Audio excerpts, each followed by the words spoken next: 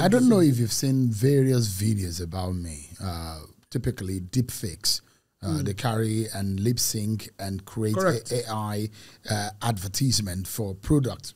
I don't know anything about it. And I'm very sure that you've seen what the American President Donald Trump, AI generated a picture of him as a new pope.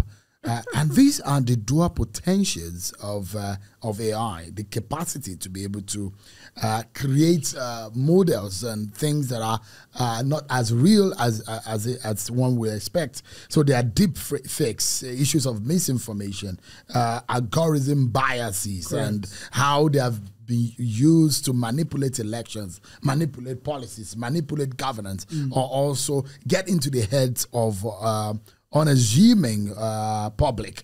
And so this growing concern is really detrimental to our politics, our governance, and our society. And there are specific steps that you believe this government should take to mitigate this risk that and ensure that AI benefits and not bring down our society. I think first it's in our policy. We need a comprehensive national AI policy. I know that the Federal Ministry of Innovation, Communications and Digital Economy are definitely working on a couple of,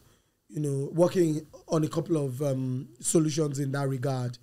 But we definitely need a strategic, comprehensive national AI policy that guides, and provides some type of guidance for how AI is used within the context of Nigeria.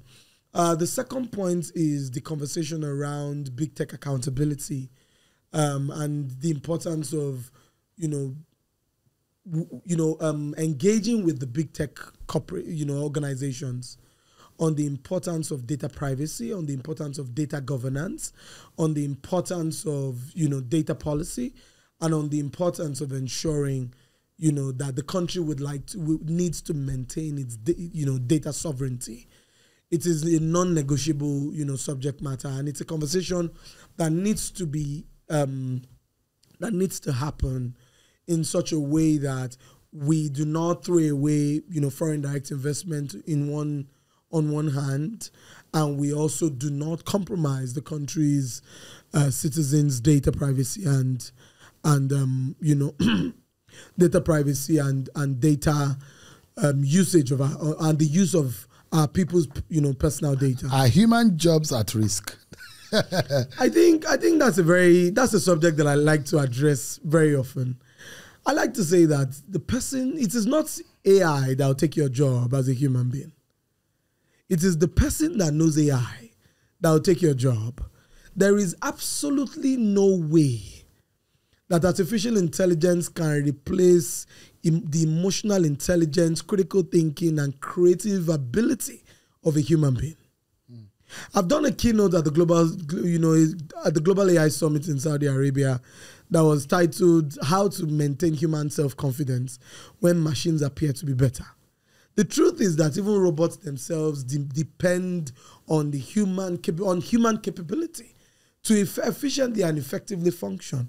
I think that rather than individuals worrying so much about how AI will take their jobs, I think it's important to build capacity in understanding, basic use of AI in a way that makes you relevant and a little more effective, above board. faster. Correct. Yeah. And then it's also important that individuals especially journalists, do not outsource their critical thinking to artificial intelligence. That's going to be dangerous. Because you see a lot of articles online today, and you can almost feel like this is such a robotic material. There's no way a human being wrote this article, because if a journalist sat down to write, you can feel the emotional connection and the human angle in that material.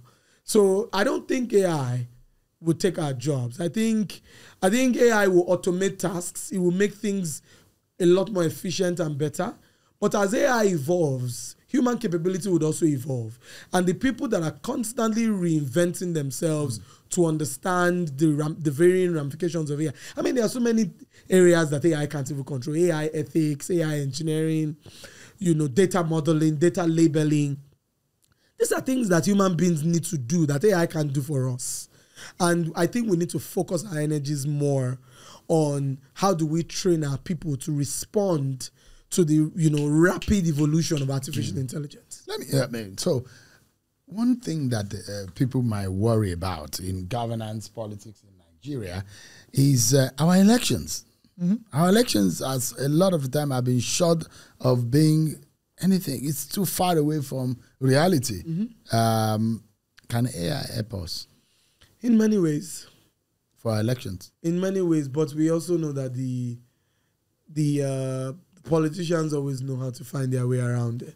You know, the way that the only time Nigerian politicians respond very fast to anything is when it affects them.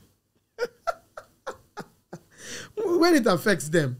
If they don't feel that this thing, you're talking about children that you're talking about primary schools that there are no chairs, it doesn't affect them.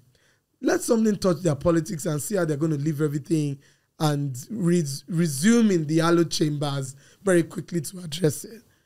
We need this country, for Nigeria to thrive, we need statesmen, not politicians.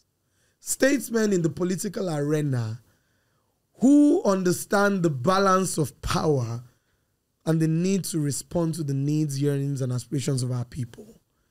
You know, it is extremely crucial that we don't allow brigands, criminals, and men of questionable character to get into our politics.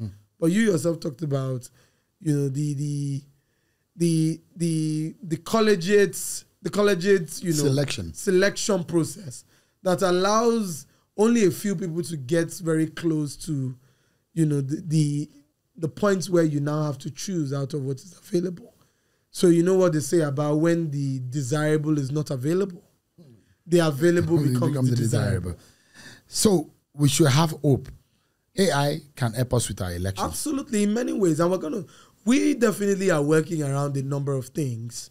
We're definitely working around. We attempted building a mobile app in 2023 elections that could help us, fact check, fake news and all of that.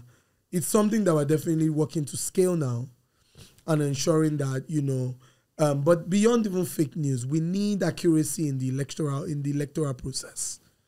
We need an electoral process that is so